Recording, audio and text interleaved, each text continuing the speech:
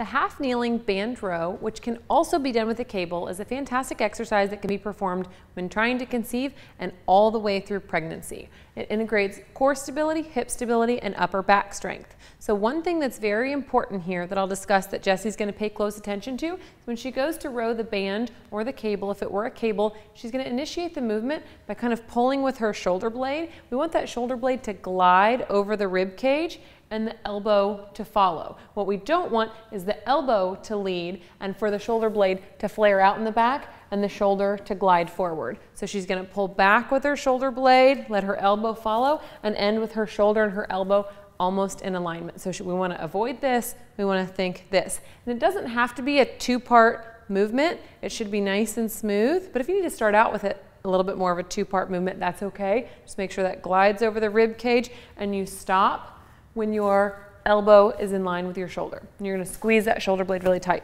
So what Jesse's gonna do is she's gonna get set up in a half kneeling position, which pretty much just looks like a lunge with the back knee on the ground.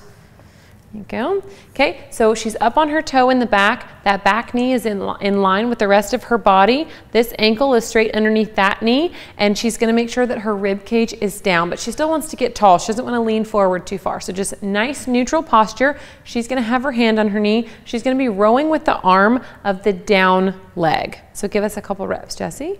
Good. So as you can see, she's pulling that shoulder blade back and down. The elbow stays in alignment with the shoulder.